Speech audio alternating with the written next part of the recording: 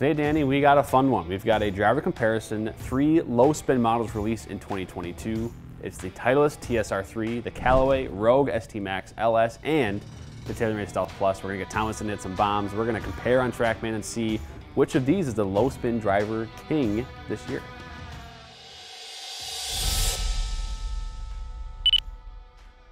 Hey golfers, Drew and Danny back here today in the tour van at Second Swing, and a very fun one today.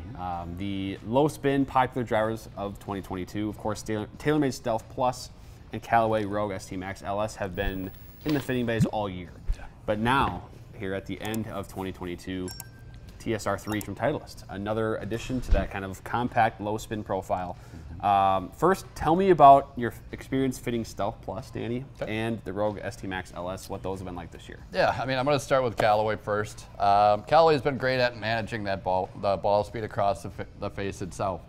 As soon as they opened up that jailbreak and actually made it a speed bridge now, it opened up the door for more mishits and better management of the ball speed across the face. What I mean by that is not only speed, but the spin rate that gets dictated off that strike as well. So a big advantage from Callaway, one of my favorites for that management.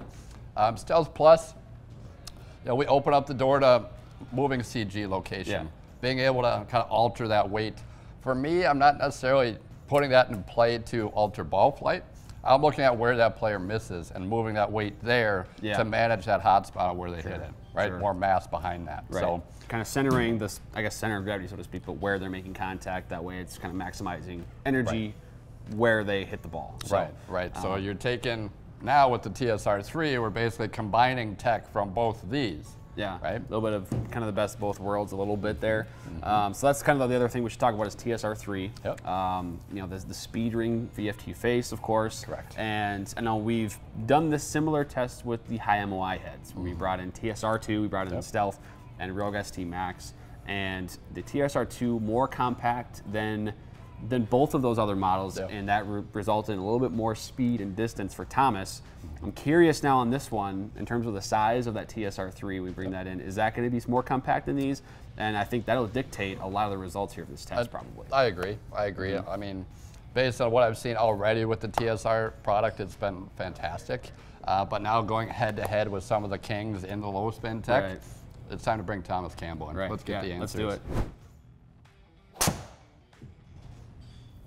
Pretty darn good start. It's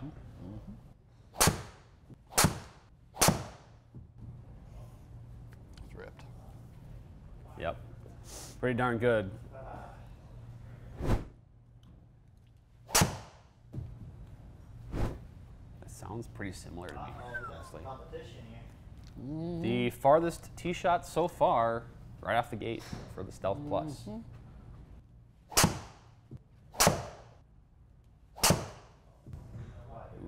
Went after that a tad. Yes, it wasn't right.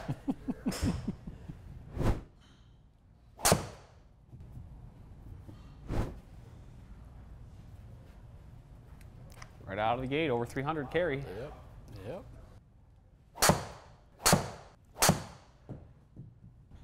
was good. Wow. So Thomas, 15 really good tee shots there. And I mean, at first glance at the numbers, there's a lot of similarities, but I did want to get your opinion on look and feel, especially the club head shape, because I know with the high MOI models, there was definitely a difference there. So talk to me about TSR3, Stealth Plus, and Rogue ST Max LS differences there. Yeah, so let's start with the TSR3. That's probably the kind of the cleanest look to me, looking at it like a pear-shaped look out of all the models. Very clean. The Stealth Plus, I feel like it sits in between the two of them. So the Stealth Plus still looks pretty clean, still nicely rounded. But with the Rogue ST Max LS, it just looks like it's a little larger from heel to toe and sits just a little bit flatter. I will say I do kind of like the matte look with this particular model versus the shinier look with the TSR3, but I can for sure get over it if the numbers are better. I feel the same way about that. And so now, I mean, Danny, first of all, you were watching all the shots, a lot of similar ball flights. So talk to me, your first impressions on these tests. Anything really big jump out at you?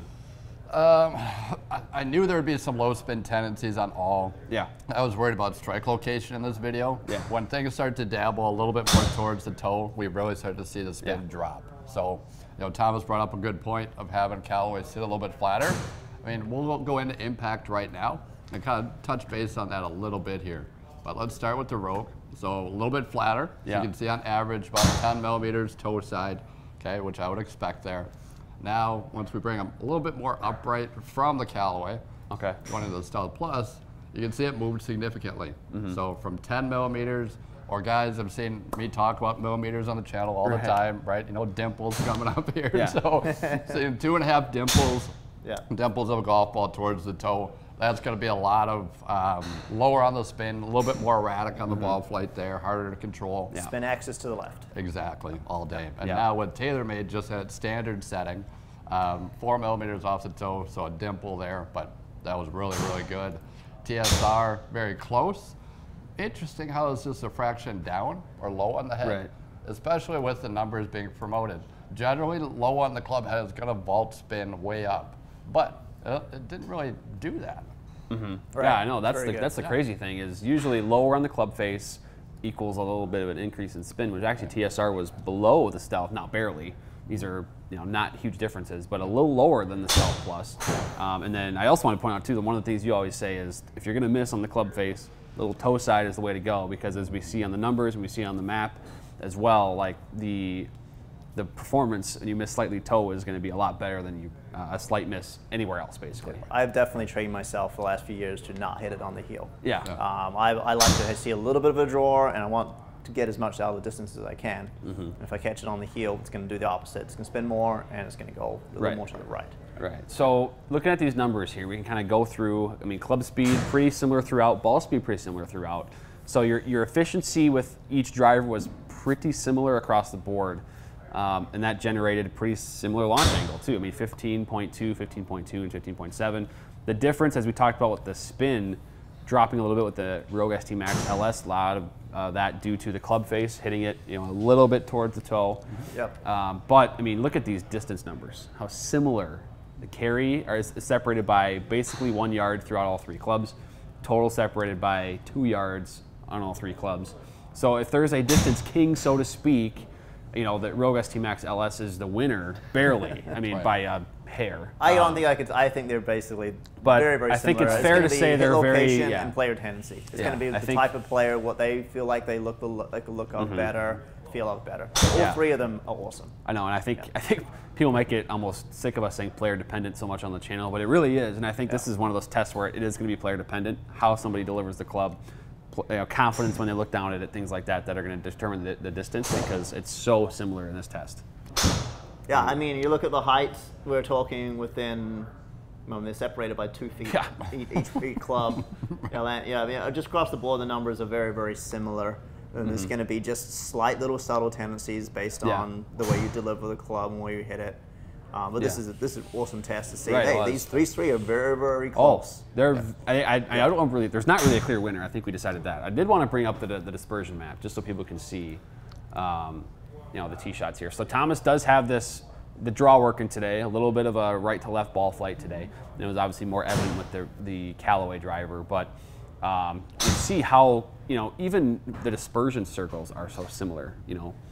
Most of it left of center, but still within 5 or 10 yards of the center line, most of them, right? So there's a lot of similarities with these drivers. I think it really, what we're saying is it comes down to the player's preference, how they like the club to feel, look. Maybe they have a brand preference out of the three, but any golfer that comes in with a lot of speed needs to hit something lower launching, lower spin. These three are really good options, Danny. Absolutely, and forecasting down the line for players, when the data is this close, you got to look at what advantages does one club head or one loft and live sleeve. What is that? How does that differ between manufacturers? Seeing the spin rate where it is, I like to have the adjustability, not for more upright, for at least Thomas's case, maybe others coming in for fittings, but I like to have a little bit more loft and a little bit flatter. So I know I can't get that with TaylorMade and their adjustable hosels. It just goes more and more upright no matter what you do.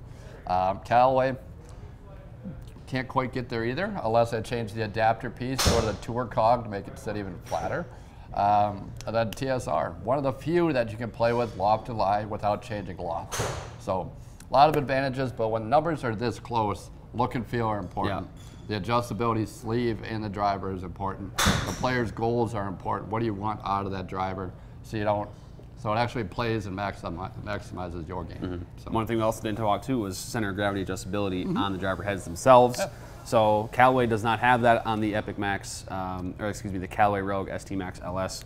TSR3 weight track in the back here, Stealth Plus weight track up towards the face a little bit. So you do have that as well with those two. But overall, I think it's pretty, well, there is no clear-cut winner. It's more, I think the answer is all three of these are really good at producing consistent low-spin drives that really fly out there a long ways. So, Thomas, thank you for hitting the shots today. Danny, thank you for joining and talking about some of that data, giving your feedback. Golfers, if you're interested in a new driver from 2022 in that low-spin variety, make sure you schedule your fitting with Second Swing, either online or in one of our stores, such as the one behind me here in Minnetonka. Make sure you subscribe to the channel and you like the video, and then you tell us in the comments if you're playing one of these drivers, give us your feedback. Otherwise, if you're not, maybe which one you're looking at to put in the bag. Thank you again for watching, and we'll see you next time.